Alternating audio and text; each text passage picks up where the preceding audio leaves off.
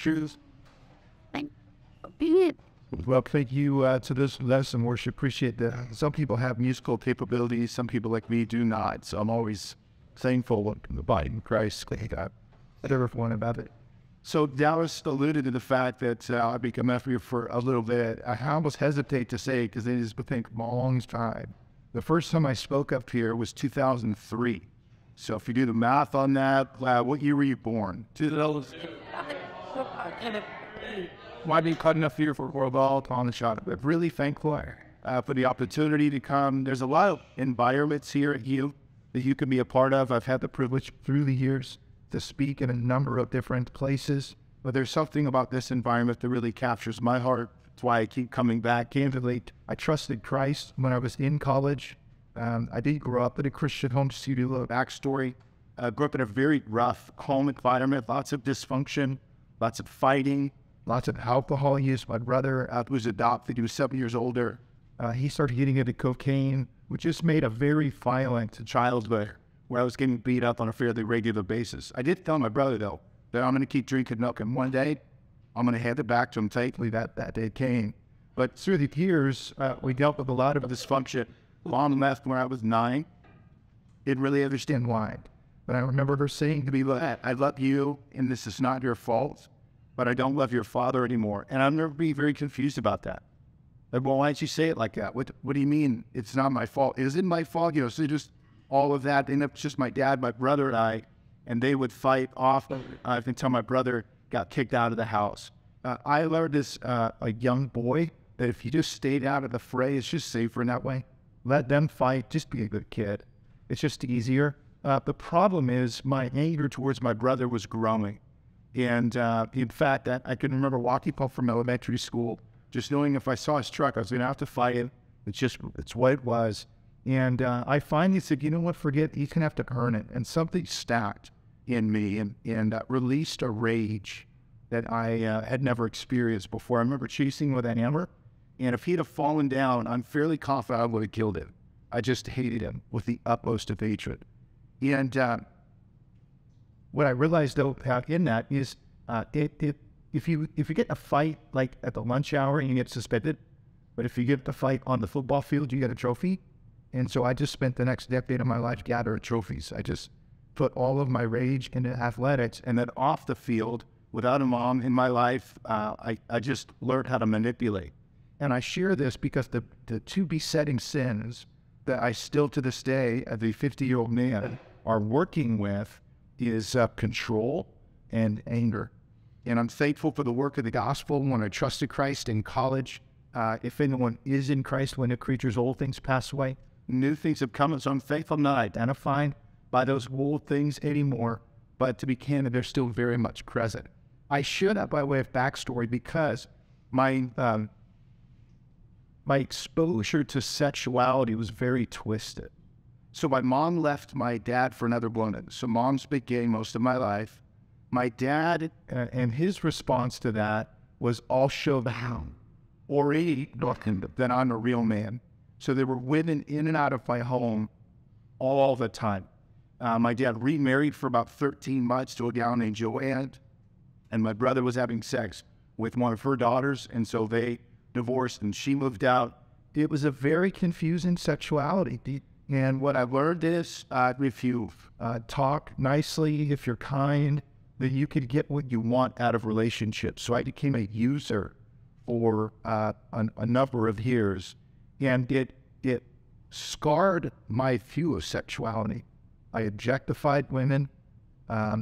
It was very physical. It was very manipulative. Looking back now with the gospel in my life and a wee bit of maturity, I just realized I was trying to meet a need. I just needed to be loved. And I wasn't loved. I got abandoned by my own mother. And so wanting to fill that void, I turned in a very unhealthy way to dating relationships, to sexuality. After I graduated college, I went to get discipled, went through a discipleship program similar to this. It was awesome, business. And I learned my Bible. And the guy who was discipling me taught me the Song of Solomon. And I had never heard anything like it. I had no idea it was a design for sexuality. I had no idea that there was a way to handle the desires and feelings that I had, that the feelings weren't bad, but the acting out on them outside of the proper context not only were bad, but would be catastrophic. I was living in the ashes of my own bad decisions for years and years and years. And it just reset my view of sexuality. It's been an issue I've been passionate about since trusting Christ, an issue passionate about because I knew I needed it, because I was a wreck. And I also knew that I'm probably not alone, that there's other men and women who need to hear hope of a higher calling, of what could be in Christ to handle these feelings and to deal with all of this. And so when I first got invited to come up to Joshua, I taught Song of Solomon. And when I got invited back, I said, hey, I could teach this or that. They're going to do Song of Solomon. And Dallas, in fact, gave me a bad time at one point. He goes, man, do you know any other books of the Bible? Because all I've ever heard you teach is Song of Solomon. And it just is so impactful to see God's design from the Word of God that one year I tried to teach the book of Colossians on a Monday night, and the class revolted. And so Tuesday we went to solve the book and this off. We're gonna do Song of Solomon, but what I want to do, because of the uniqueness of where we're at as a culture, I'd like to do something tonight that's a little bit more worldviewish. We'll be at Genesis chapter 1 eventually, so if you have your Bibles, we'll get there. But I want to talk a little bit about the uniqueness of where we're at as a culture as it relates to these issues of sexuality, because it's a very, very unique time. And truthfully, I've never seen anything like it in my lifetime. And Dallas's mom is nodding. She's got some season of life behind her as well. It's unique. And look, if we don't speak to it, the problem is culture will. And we will lose ground on how to reframe sexuality in a way that honors the Lord. I will be candid with you. I will talk bluntly about issues. I'm not trying to be shock value. I'm really not trying to be provocative, okay? I'm not going to cuss as a way of like garnering attention or anything like that. But I just want to talk as adults, if we can, about the issue. Because I think if we can, then maybe we could reframe the way we think about it. To set us up, I'm thinking about 2 Corinthians 10, 3-5, where Paul says that no, we walk in the flesh, we do not war according to the flesh. For the weapons of our warfare are divinely powerful for the destruction of fortresses, for we are destroying speculations and every lofty thing raised up against the knowledge of God, and we are taking every thought captive to the obedience of Christ. One of the challenges we have, we need to understand that this battle we're fighting is indeed a battle. And if you are not committed to this battle and battling in a way that honors Christ and is in keeping with God's word, candidly, you've already lost. Because what's going to drive your thought process and what's going to drive your behavior is flesh, and the flesh is hostile to God. It's not able to please God. And so we've got to come back to realize there's a spiritual battle that we are fighting. And so what I want to do is just sort of walk through a worldview sort of summary of where we're at. And in fact, you're going to be reading one of the books that is I've been thinking about a lot, that's been shaping some of this content, and that is a book by Truman called A Strange New World. He wrote a book called The Rise and Fall of the Modern Self, which truthfully, like, unless you have a PhD, it's really hard to stay with. And so he wrote, and publishers never do this, he wrote a condensed version for simpletons like us. And so it's called A Strange New World. And he built these books off of this idea of someone who made this statement that he felt like a woman trapped in a man's body. And he comments, how can this concept of, or this phrase or statement, I am a woman trapped in a man's body, how has that become cogent or meaningful in today's society? Our grandfathers would have heard such a statement with blank incredulity, but now it's supposed to be taken very seriously indeed. What's happened? That was the basis by which he wrote his book, I Am a Woman Trapped in a Man's Body. When we talk about the uniqueness of this current moment sexually, there's a uniqueness that we've never seen before, and that is the rise of this idea of gender, what was gender disorder, not gender dysphoria. We'll get into it in great detail. And if you ask the question of how did we get here, where faithfully you're not on social media right now, but you can scroll through and see all kinds of awful. It was just a Grammy performance that happened the other last week. I've never seen anything like it, where the performer dressed up literally as Satan and had all of these transgender dancers around them. I don't even know the artist's name, but it Travis Scott? Sam Smith. Sam Smith. And I was just like, I'm sorry, what is that? I knew it was like two first names I couldn't remember which. I'm like, what is happening? And so we're just at a very unique time. And what Truman has done is identified how we got here.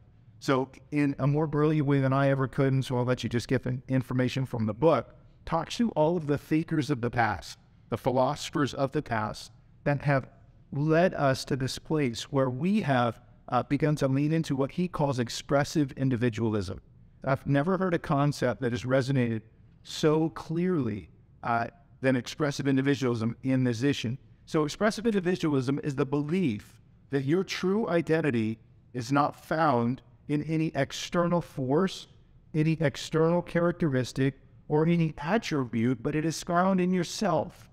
So your true identity is found in you. And the chief goal of an individual is to find who they believe they are on the inside and then to express that in the world around them. So true self-actualization, according to Truman, is found not simply in recognizing one's individual identity, but in putting that identity on display. And in order then to be truly seen and truly heard, others need to not only see your true identity, but they need to affirm your true identity and celebrate it. To reject one's projected self is to reject them as individuals, thus devaluing them as individuals, dehumanizing them, causing them harm, and even denying their right to exist. Now, on face value, that sounds completely ludicrous. But in the culture, that's exactly what's happening. So if someone is going to be affirmed in their community, they look inside, find what they think is their true self, and put that on display. It can be, candidly, as asinine as I identify as a furry creature. And so now I'm a furry creature. And for you to be accepted, or for you to accept me, is not only to tolerate the fact that I think I'm a furry creature, but to accept it and to celebrate it. And if you do anything less than that, then you are causing me harm. Now, on face value, that's nonsense. But that is the cultural moment that we are in. It also suggests that the highest moral authority in an individual life is found in themselves, not externally found in God. And therefore, moral decency is a result of one's own desires, longings, and indulgences, meaning the barometer of what's acceptable or what is not a word from God externally. It's what I feel is appropriate. So if I feel like indulgence with any one of any sets, then that's fine, because that's what I feel. And so you are in no position of authority to tell me what's right or wrong. And so therefore, to speak against my desire of polygamous indulgence, to speak against that would be then to deny my right to exist. Are you with me on that? And so in that, there's no higher authority, no moral authority, no dictate by which we submit other than self. Now, this has influenced our culture. We are living in this reality. This is not, please hear me, this is not like a pastor going, the sky is falling and the world's going to end, and if Jesus doesn't come back, this world's going to be crazy in 10 years. I'm saying, no, friends, this is already here. And you're probably familiar with language like this. How many of you have heard the phrase, hey, you be you? Have you read that? Or maybe the phrase, hey, just be true to yourself. Or, hey, follow your heart. Or, hey, go find yourself. Or my favorite, because I hear it all the time, hey, you live your truth. Your truth. Your existence. Your experience. You live yours. I have mine, you have yours. That's expressive individualism being lived out in our culture. This frame of thinking has taken root already. And in many ways, culturally, it's a double move. It's a rejection of Judeo-Christian values. And in that, It's a move towards secularism, and it's impacting everything. And I want to just show you, if we can, 4 primary things by way of contrast of a secular view and a Christian or a biblical view. Okay, 4 primary cultural issues that this is influencing. And that is identity, sex, marriage, and gender. Okay, identity, sex, marriage, and gender. Let's talk about identity. The secular view says that human identity is self-determined, not God-determined. It's your life. You be anything you think you want to be. And so it's very individual. In fact, expressive individualism. It suggests a desire to pursue your own path and also a longing for others to affirm and celebrate. That's the secular view of identity, that it's found inside of you, not externally, and once you find it, you put it on display. The biblical view is that our identity is God-determined, not self-determined. We are who we are because we are fearfully and wonderfully made by our sovereign God. We are who we are because we have been crucified with Christ, and so no longer we who lives, it's Christ. And so our identity, from a biblical view, is not self-determined, but God-determined. He designs rather creation. He gives meaning to our life. He is the one who has the design. We were created with purpose, for a purpose, because God created us that way. Our identity is in Him. My dear friend Denny Burke, who's written, by the way, some great books, Transforming Homosexuality. He's got a new one coming out that would be worth checking out. It's called Male and Female, He Created Them. Highly recommend you check it out. But he uses an analogy of a hammer. Like a hammer has a design. And when it's used according to its design, it's very satisfying. A hammer is designed to drive a nail. And when you hit a hammer on a nail and drive a thing, it's good at what it's designed to do. It can also get you into your car. Now, I don't recommend using it that way. That's not really what it's designed to do. And if you use it outside of its design, it's probably going to cause some damage because that's not what it was made to do. And interestingly enough, when it comes to this issue now of identity, our identity is found in our God. He created us to live a certain way, to interact a certain way, to express our sexuality a certain way according to design. Now, we can use an outside of that, just like you can use the hammer to get into your car, but it's certainly not recommended. Psalm chapter 100, verse 3 says, know that the Lord Himself is God. It is He who made us and not we ourselves. But see, expressive individualism flips that on its head and says, no, we decide who we really are. Let's talk about the second issue, sex. The secular view of sex says that sex is for pleasure, not for God.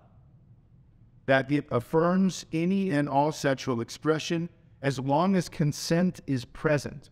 We are seeing in our culture today, more than we've ever seen before, a movement of sexual perversion outside of God's design, jumping boundaries that before had been completely taboo. We have people redefining pedophilia to be youth attractive.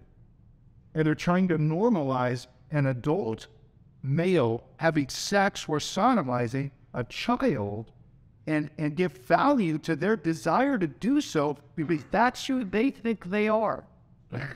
And so we're moving that way pretty significantly. It means then that marriage and sex are not connected. That you don't have any reason to get married, to have sex. You just have sex with whoever you want. That monogamy and sex are not connected. And the idea of abstinence, you talk about abstinence and people will look at you like you have 3 heads. They will think you are crazy because we are driven now by this secular view. Instead, my desires and my feelings are so a part of who I am. To deny the fulfillment of my desires and expressions would be in many ways to deny my very self.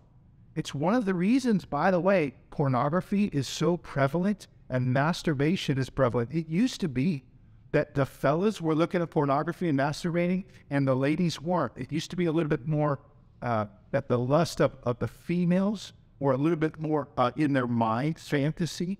But those numbers are almost even now, male and female pornography and masturbation. Why? Because we've been driven by a secular view of sex. That our good and our flourishing are defined by the interconnectedness and free expression of sexuality, that sexual freedom is a fundamental human right. That's the secular view. One of the things that's happening based on this secular view is when some scholars are calling prolonged adolescence. It's an interesting book called Feeding the Mouth That Bites You. And the premise is what he calls planned emancipation. It's basically a parental book raising teens to launch.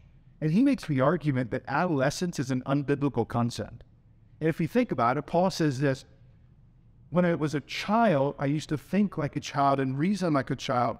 But when I became a man, I put away childish things. As if it was like, yeah, I was, and now I'm a man.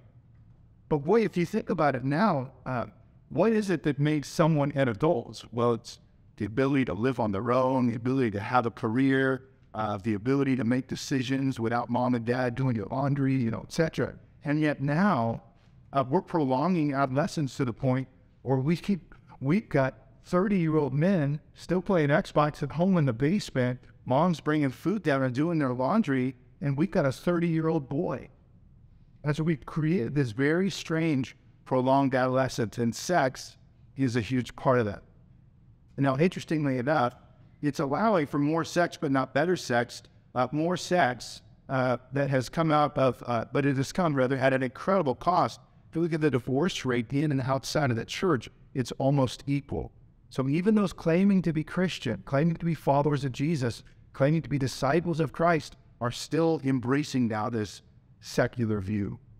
So what's the biblical view of sex? Well, that it's a God-honoring expression of his design, that he created us as sexual beings.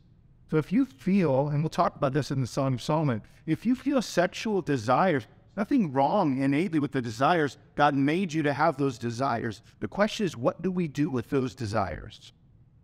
So 1 Thessalonians chapter 4, Paul says, this is the will of God, your sanctification, that you abstain from sexual immorality, that each of you learn how to possess your own vessel in sanctification and honor, not in lustful passion like the heathen who don't know God. So the issue is not the desire, it's what we do with those desires. So the biblical view says it's a God-honoring expression of his design. And it's connected to Genesis, which we'll get to here in a little bit, as the expression of the one-flesh union, Genesis 2:24. For this reason, a man will leave his mother and father, Genesis 2:24. He will be joined to his wife, and the two will become one flesh. Worth noting, by the way, some people go, yeah, but that's old school. Yeah, but Jesus quoted that, and Paul quoted that, words for word, in Ephesians 5, and Jesus in the Gospels, Matthew, I can't remember which, but quotes that passage, point being, it's not simply something that we disregard. Well, going on, the biblical view also says it's connected to procreation. In Genesis 1:28, being fruitful and multiplying. It's an expression of love and a conjugal union. It's an ongoing expression of exclusivity, of oneness. One of the things that you need to understand about sexuality is we are learning more and more that for previous data, it used to be that the hookup culture made for better sex. And what they're finding now is that's actually not true. Because what happens is you don't know the person. So the transaction, and that's probably a good way to put it, the interaction is a transaction where you get your needs met, the person gets their needs met, but there's no sense of oneness. So fast forward, now I've been married 25 years. The oneness that I have with my wife is different today than it was 25 years ago. And the difference is oneness. To be candid, it's less about the physical connection and more about the spiritual oneness. Because a one flesh union, biblically, isn't just we got into the back seat of the car and something happened and then we cleaned ourselves up. No. This is a one flesh union meant now to show the image of God, which we'll get to here in just a bit. All right, let's talk about marriage. So identity, sex, third one, marriage. That means then the secular view of marriage is that it's cultural, it's not universal or biblical or divine. It is simply cultural. It's an event. You go to a winter formal, you go to a prom, you throw a wedding. It's an event. That's all it is. Now, it's interesting because if you think about it like that, how many of you have been to weddings where the couple getting married has been living together for years? They've already joined bank accounts, right? There's really no reason to do the wedding other than the event itself. That's the secular view, which means it's human at its origin. It's not divine, and it rejects divine revelation as it relates to marriage altogether, which means that divorce is the obvious outcome. We'll talk a little bit about attracting for the right reasons in Song of Solomon, but if your view of marriage is secular, then why would you stay married? If you're fighting, why not divorce? Why not go find an upgrade? And why not move on to something better? If that's your view of marriage. Also, by the way, if marriage is cultural, not universal, if there's no divine parameters on it, then why couldn't a woman marry a woman? Why couldn't a man marry a man? Because, by the way, if that's what they feel on the inside of love towards one another, shouldn't we affirm that? Well, if your view is that it's secular, then sure you should. But I want to show you maybe another way. It also means then that marriage is a human right, not of divine origin. So who are we to say we'll do this wedding, we won't do that? We'll bake a cake for this couple, but not for that couple. You could use the facilities if you're this kind of marriage, but not that kind of marriage. And that's exactly where we are today. Well, what's the biblical view? That marriage is biblical, it is not cultural. That it's divine in its origin, it's not created by society, which means it's part of God's unique design for humanity. So Genesis 1:28, God blesses his creation, male and female, says to them, be fruitful and multiply, fill the earth and subdue it. And then in 2:24 speaks again of a man leaving mother and father, fleeing joined to his wife. So very, very critical, the contrast with those. But let's deal with gender, and this is where I'd like to spend the majority of our time if we can. When it comes to the issue of gender, there's two views, right? The secular view says gender is assigned, it is not revealed. Gender is assigned. So what that suggests then is when you're born with a vagina, the doctor goes, oh, well, we'll call you a girl. If you're born with a penis, he says, well, we'll call you a boy. Your male genitalia, by the way, showing what by way of DNA, your body created by God was already wired to demonstrate outside the rare exception of intersex births. And therefore, the secular view says, no, that's not from God or any design. We're just going to say, well, so far, because of the parts, you're starting off as a boy or a girl, but it's assigned to you. It doesn't necessarily mean that is your actual identity.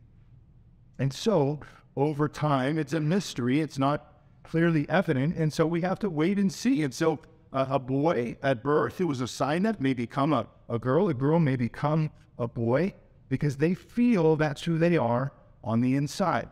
Very difficult to determine at birth, so let's wait and see. So gender then is an assigned thing, but is malleable. As the child matures, they become more aware of how they feel. Now, the biblical view, of course, is that one's gender is connected to their biological sex. And so it's determined by God at birth. God made us, according to Genesis, male and female, according to his design. Now, the uniqueness of expressive individualism on this transgender moment is it's almost like the language is purposely confusing. So, for example, you've got language like biological sex. Biological sex being determined by God. There's distinct bodily features. Distinct genitalia, men's bone structures are larger and more dense. Women tend to have wider hips to aid in childbirth. Obvious difference regarding reproductive organs, etc. And reveals now the reality of the real sexual binary of male and female. It's also a chromosomal reality, male and female.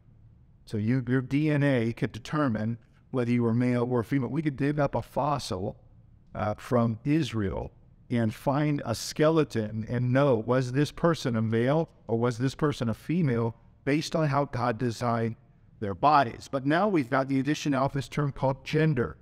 Now the word gender was really created in 1995. It's created by a guy named John Money. He was a key thinker of what's called the Kinsey Institute, which is an institute that explores and observes sexuality, specifically in children. And he created this concept of gender, and he tried to separate biological sex from gender. And he said, no, gender is a social construct of norms, behaviors and roles, etc. It is fluid. And so he pushed on the idea of gender being something that is a given, but rather something assigned. And because it's assigned, it could be changed later as the person figures out who they are. Now, with that then comes gender identity. And this is where it gets a little bit weird. So gender identity is how your gender begins to manifest itself to the world. And sometimes your gender identity is in sync with your biological sex, and sometimes things are a little bit off. And your mind and your body are a bit at war together. That's how we get the concept of I feel like a woman, attractive man's body. That's where that comes from. Now, there's something called the DSM, which is the Diagnostic and Statistical Manual of Mental Disorders. Who cares other than this? Before 2013, it was called gender identity disorder. But if it's disorder, that assumes something's wrong. And so the activists came along and said, no, it can't be a disorder. It needs to be something different. So they changed it in 2013 to gender dysphoria. And what that means is it's a mental distress. It's not a disorder. It's just something you feel uncomfortable with. And so where does that lead us now? Well, you got cisgender and transgender. Cis is the Latin word for along this side of, trans for the other side. But just a list of genders that are out there now: non-binary, intersex, gender queer, gender fluid, gender non-conforming, gender expansive, agender, gender void, bigender, omnigender, pangender, two-spirit. I mean, it's never going to stop as long as people have the ability to find out who they think they are. And the arrogance of it is this. So for millennia, male and female has been sufficient until this moment. And in this moment right now, people are like, no, male's just too limited. I identify as such also. And so we can jump the fence of reality into these various gender expressions. Now, herein lies the problem. And I know you just got back from the DR or super sleep, so I want to be mindful of time. But herein lies the problem. So you've got, in this case, if you've got gender dysphoria, a body identity problem where your mind thinks you're something and your body doesn't feel like it fits that. Well, there's another disorder called body identity integrity disorder. It's a real thing where literally there are people who feel like they've got two legs, but they feel like they really should only have one. And they would feel whole if they could just get that leg removed. It's a real thing. And unfortunately, what's happened is faithfully, I guess, physicians have said, well, I'm not going to cut off your fully good leg. Your body is fine the way it is. I'm not going to allow your mind to then implicate me to enter into a surgery that would alter your body. If the problem's not with your body, the problem's with your mind. Faithfully, they've done that. So there haven't been those surgeries to mutilate a body. Now, think about it this way. If you see someone who struggles with anorexia, if they could be as thin as thin can be, see themselves in the mirror, and they think they're fat. Well, what's the loving thing to do? To put them on a diet so they think they're fat? Their mind is saying they're fat. Is the loving thing to do to embrace what their mind is saying and put them on a diet? No, that would cause them more harm, not good. The loving thing to do is say, hey, there's a disconnect between your mind and your body. Let's face your mind. Let's help deal with the mind. Let's help you get straight in your mind. And here's the problem as it relates to gender transition, is we have now young boys, young girls, predominantly, by the way, young girls. Abigail Shrier wrote a book called Irreversible Damage. It is phenomenal.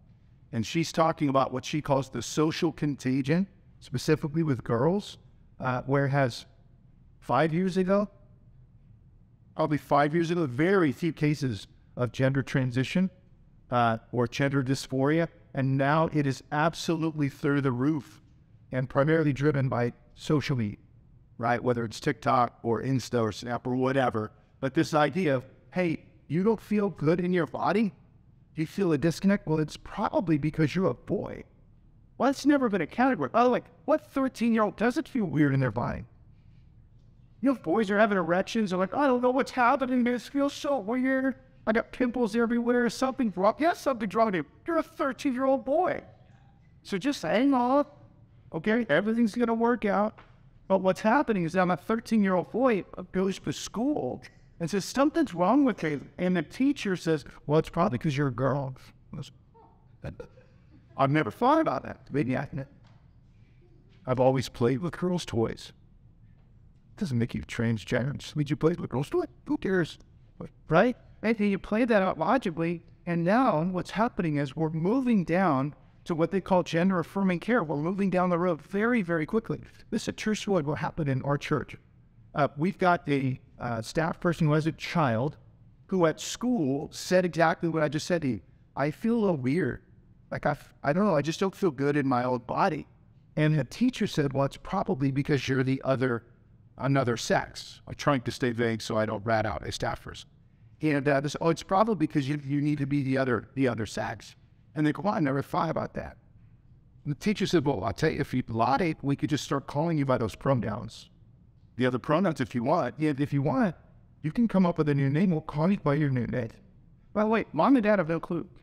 The teacher's not calling mom or dad. This is a true story. Not calling mom or dad. And so they get the emails to the kid in a certain name, and any emails to home go with the given name. They refer to the kid with the preferred pronouns. Okay? And now the kid's saying, well, this feels different. Now the kid's getting some attention. The kid's getting not only seen, but affirmed and celebrated. Because expressive individualism is not just about you finding out who you are and putting it on display. It is now your obligation to find out what your identity is, what you want, what you think. And I'm supposed to not only tolerate, but affirm and celebrate whoever you want to be. Great, you want to be a furry creature. I'm a fur guy. I love furry creatures. Who doesn't love furry creatures? We're like, yeah, you're a furry creature. She says, yeah, but I want to be called Caesar. Great, Caesar wants to be a furry creature. And if I don't celebrate it, then I'm canceled.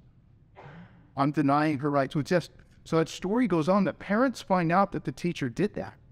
And so the parents call the teacher like, whoa.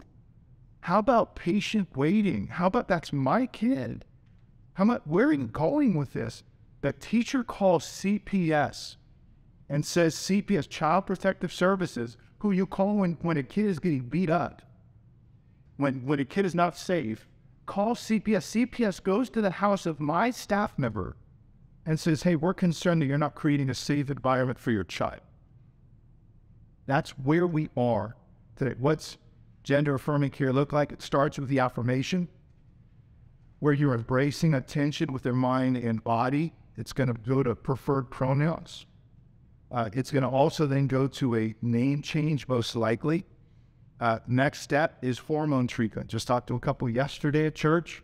They said, hey, I need your help with the what's up. Well, our daughter, our son.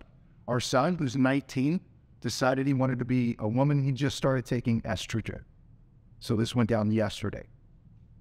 And so it starts with hormone blockers, basically, puberty blockers, or hormone treatment. Here's the lie that the media is saying, and what the activists will say, that it's a temporary block on puberty. I just play that out mentally for a minute, just logically. So you're a 13-year-old boy, and you're going through puberty, and you take medications to block that. Now you're taking estrogen. And then sometime down the road, you go, you know what? I changed my mind. Have you just paused it, and then back at 13, does it heat back up again? Or you just lost years and completely jacked yourself hormonally, that you will never be the same. I mean, these kids will literally never be the same. And then the final, of course, is surgeries, top or bottom surgeries, double mastectomies, chemical castrations, vagioplasties, phalloplasties, where they're creating fake penises, fake vaginas with skin grafts. And this is here's the thing. This is happening now. And you've probably, I would imagine, in your season of life, you've at least seen this with some of your friends at this point, or at least heard about it more in more proximity than even your parents or grandparents, to be sure. Now, why do I share all of that with you?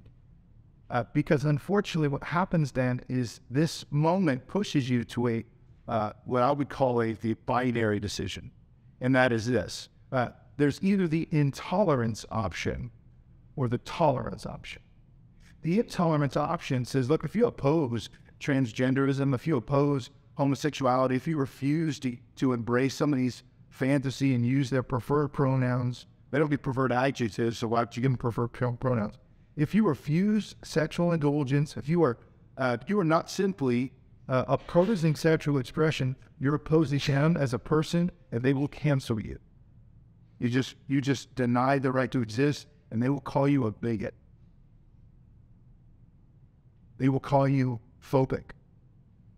You've violated their civil rights, and so you now are canceled. The other option, because nobody wants to be bigot, is the tolerance option, where the only way to show love and compassion is to recognize all sexual expression is morally acceptable, and worthy of affirmation, even celebration. So we just go to the acceptance side. And unfortunately, Christians say, well, we just go to the acceptance side because Jesus was love. Jesus would embrace this transgender movement and love to people. I think you're making in that moment an intellectual jump because you're dealing with what I'm calling a false binary. There's a third option. And the third option is a biblical option.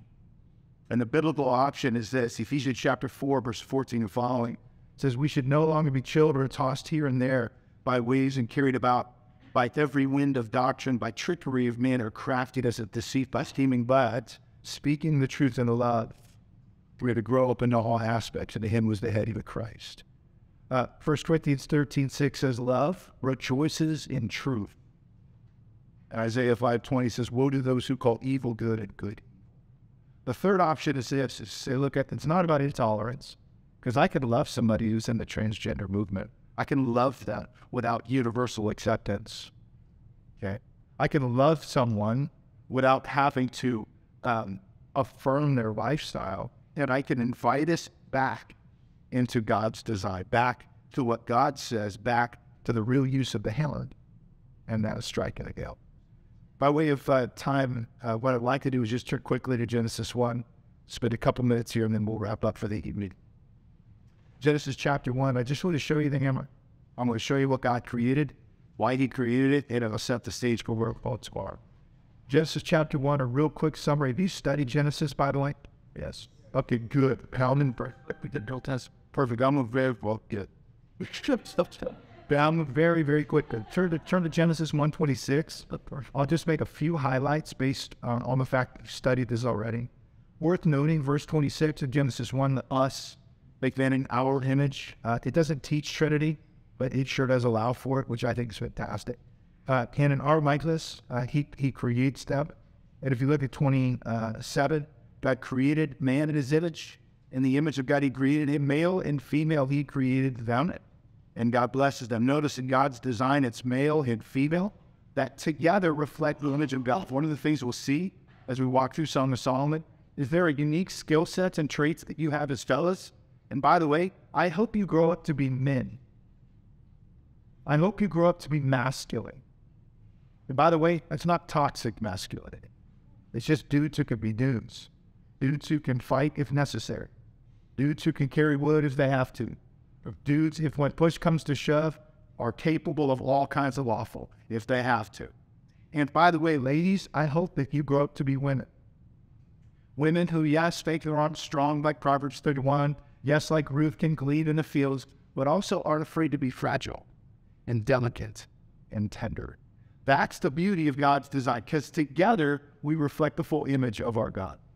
All right, and then you'll notice he blesses them. It says to them, be fruitful and multiply. Part of God's design is the possibility of procreation, the assumption of consummation, and the possibility of procreation. The reason I think possibility, not every guy can have kids, not every gal can have kids. Kids aren't like the end-all be-all. They are a gift from the Lord, but the concept is men with men, as Romans 1 would say, he is unnatural. Women with women, unnatural. But instead, it's men and women together in a monogamous relationship. Fast forward to chapter 2, verses 16 and 17. God gives them freedom to eat from any tree in the garden. And then comes out the fall, which is in chapter 3. And in chapter 3, what I want to identify here is really the root issue of sin that drives this whole process. God tells Adam in 2:17 the fruit of the tree that he can eat and the what he can't. He passes that on to Eve, probably poorly, because in chapter 3, the serpent comes for her. And in that, God's going to challenge, or see, brother, will challenge three things of God: His justice, His word, His justice, and His love. And in verse 6 of chapter 3, Eve now sees that the tree is good for food. It's a delight to the eyes, desirable to make her wise. She takes it and she eats. One of the greatest summary words for what happened right here is called autonomy. And what autonomy means is, instead of obeying God and living according to His design, I choose for myself what I want to do apart from God. That's sin. And the ultimate root of sin is autonomy, a rejection of God, and a pursuing of self. And if we come all the way back to the very beginning, if you look at the essence of expressive individualism, it is autonomy. It is self, it is flesh, it is sin. And so the challenge as we talk about this issue, just by way of worldview, is there's going to be a lot of voices that are whispering in your ear, a lot of directions you could go. The question I would have for you is, which path will you take? Because in some ways you would give it a hammer, and that hammer is your biological sex, and that hammer are the feelings that are inside, and that hammer is what your mind thinks, and that hammer is this issue of sexuality and how to live it out. And you've got two choices. You could use it according to God's design, and it's very satisfying. Or you could use it to break into your car, and it's catastrophic. And unfortunately, what we are being told by those who don't know God is that way's better. And I just want to push on that and say, honestly, I think you're full of garbage. It's not better. In fact, it leads to nowhere but shame and regret. When Jesus says, I've come that they may have life and have it abundant, the abundant life is found in keeping with God's word. Though the world says indulge, I say, I want to show you a better way. A way that is in keeping with God's design and truthfully is more life-giving. That's what we'll get into here tomorrow. We're going to cover tomorrow the issue of attraction. Then we'll cover Wednesday, dating and courtship. I don't like the term courtship, so call it whatever you want. Well, we'll just talk about dating and seriously dating. How's that? And then what we'll cover Thursday morning is we'll show you the honeymoon night, chapter 4 of this book, which is a wonderful picture of the hammer used in proper context of God's design, male and female together in a one-flesh union. That's where we're heading. In the meantime, if there's any questions you guys doubt, we cover a lot here, but any questions you have, I'll be available. I think probably like most speakers at Munch, if you were to process something, I'd be happy to do that. I come to you not as an expert, right? I'm not here because I've always done it right. I'm here because I bought into the lie for a long time. And thanks be to God, the gospel made me new in Christ. And God has been renewing this area, not only of my life, but as I said, in those I get the privilege of hanging up with. So that's my humble plea. It was, hey, let's journey together, let's ask some questions, and let's see if maybe there's a better way in it. All right, cool. Question? God, she's supposed to say that how do you look out? Shut there. Or the bottom. Shut your marriage. Or like, think good. Yeah, I would say, well, I think if somebody says, hey, how do you feel? That I say, wait, it doesn't matter how I feel. What I would like to tell you is what God's word says. So God's word says, and I would just explain God's design. Here's a good example of that. We had a guy in our church who transitioned to a gout, and he left the church for a while and then came back as the gout.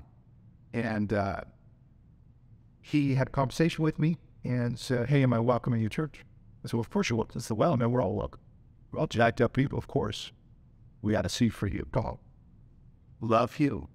Glad you're here. Happy for you to hear the word of God. He says, well, can I go to women's Bible study? I said, no. Tell you can't, because I'm connecting you by this is church, brother. But what? God created as male and female. Like, this is not a thing in the Bible. And so, no, I'm not going to embrace what's happening here. I'm not going to embrace that. I'm going to love you, but love rejoices in truth. I'm not going to live this fallacy with you. And I used he pronouns with him, even though he wants to be hurt. And I said, you're welcome to come, but there are going to be some boundaries set. Always bring it back to design. Always back to the word of God. Your opinion, no offense. Your opinion is that. Who cares what you think? Who cares what I think? What's the Bible say? What's the Bible say? Yeah. Any other questions, thoughts before we wrap up here tonight? Yeah. I have a quick I both of us. I've very explained what prolonged adolescence and sex. How are those two connected? Yeah, so one of the things that happens in manhood is you learn how to take responsibility for yourself, right? By the way, if you're looking for a great definition of manhood, Robert Lewis nailed it years ago. Reject passivity, accept responsibility, lead courageously. The most succinct and best definition of what it means to be a man. Maybe you should try to be that. Maybe you should try to find that. And if you do, bury it. Because if you can find somebody who could do that, that's a person who can walk with God. Prolonged adolescence doesn't take responsibility for themselves or their sexuality. They're indulgent. Prolonged adolescence means I will long to do my laundry because that's what I want. I want to play Xbox because that's what I want. I'm not going to get a job. I'm not going to be responsible in a relationship. I'm going to continue to push your boundaries until you give me what I want. Because my life right now is all about me. I'm a boy. And a boy cannot handle that kind of sexuality the way that honors God. You need to find a man. And a man rejects passivity, accepts responsibility, and leads courageously. So in a relationship, by the way, if you're in a dating relationship and it's getting too physical, that's his fault. That's his fault. Because men, even if she's the one to initiate, you've got to be a man. And we'll talk about that. We'll talk a lot about that. Because I'm hopeful. I'm hopeful. We just lost our mooring. We just loaded into boyhood and called it okay. And it's not okay. And there's a better way. By the way, prolonged adolescence is not satisfying. That's why depression and anxiety are so high. Why prescription meds are so high. That's why suicidality is so high with prolonged adolescence. Because God didn't make you to live for God. We got to be that. Preaching about that. Yes. Was it reject passivity? Reject passivity. Accept responsibility. Lead courageously. By the way, read Genesis 3, the fall. 3, really 1 through 15. You see it like here. Adam goes, he goes passive. He still responds, we liked her. In fact, he says, it's the woman that you gave me. He blames God ultimately, and he doesn't leave alone. So all that definition comes out of what Adam did he do, but what Christ, the second Adam, does. So Adam is awful. Jesus nails it.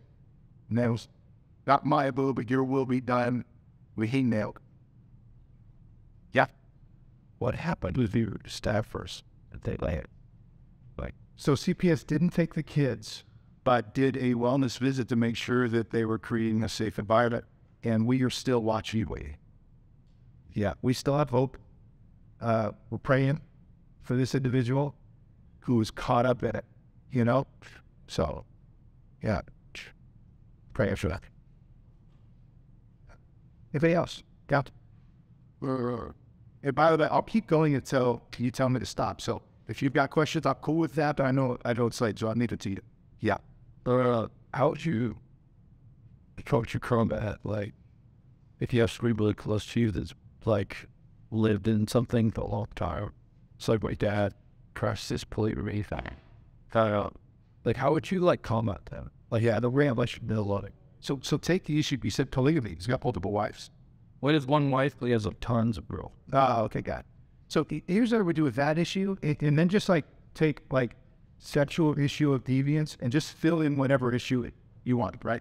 Masturbation, adultery, pornography, transgender stuff, homosexuality, whatever. What do you do with that? I'm asking two very important, well, I'm going first to one question, and that is he a believer? So if he's a believer, then you hold him accountable to his Bible. If he's not a believer, then you help him understand he's in a secular worldview. It is impossible for him to please God without the Spirit. He's not even able to do it. He'll never be able to honor God without the Spirit of God. It's Christ. So I would keep breaking to Christ. Dad, if you're going to blow your life up, you need Jesus, you need Jesus. And just keep lovingly bringing it back to the gospel. But if they know the gospel, that's where it gets a little hard. So fill in the blanks. So my mom says she's a Christian. And so now I'm learning my Bible 6 years ago, learning my Bible. I'm like, help me understand how you can say you're a Christian but actively engage in homosexual lifestyle. I mean, Paul's pretty clear that those who practice these things will not inherit the kingdom of God. Help me understand. She says, well, my God wouldn't judge me for how I feel. Do you see it? That's expressive individualism. Now, we didn't know what that was back then. We didn't have this name for it yet. Truman hadn't written this book yet. My God would just, I said, look, you're a God of the God of the Bible. The God of the Bible sure does. But they have to explain away those passages. They say, well, it really didn't mean that. Leviticus didn't mean that. Genesis 19 didn't mean that. 1 Corinthians 6 didn't mean that. 1 Timothy didn't mean that. They meant Romans 1 didn't mean that. That's what it means. And interesting, by the way, Romans 1 talks specifically about homosexuality. The only passage in your Bible, there's 6 about homosexuality. The only passage that talks about lesbianism, which is interesting. And he talks about that which is unnatural. And the argument is, well, no, what's unnatural is to have a homosexual relationship with a lot of people. If you're in a monogamous relationship, that's natural. What's Paul's view of natural in Romans? Paul's view of natural is Genesis chapter 1. Paul's not dealing with culture. Paul's going all the way back. What's natural is a dude, a man, and a woman having sex on a honeymoon night. That's natural. And so that's what he's pushing on. So you got to go back to the light. Good.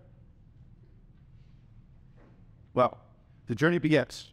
And so we're gonna poke on a lot of things, by the way. And here's the thing that happens every time I come. And I've never done this before, but can I just head this off the past? Do you still have a non-dating thing? Okay, I don't want to talk about your graduate. I don't want to talk about, I see this boy, I made sure. I get this every year. What should I do about that? Answer it. Absolutely nothing. Because there's a contract on the wall that you sign, and so honestly, don't do anything.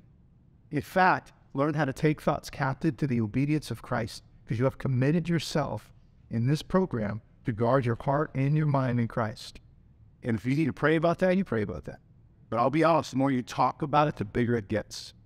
So just take that little thing and just tuck it into your heart, and you be faithful to this program. Because I'll tell you this, to the girls especially, if you are interested in a boy and he's willing to reflect that back to you, he's not the right type of guy.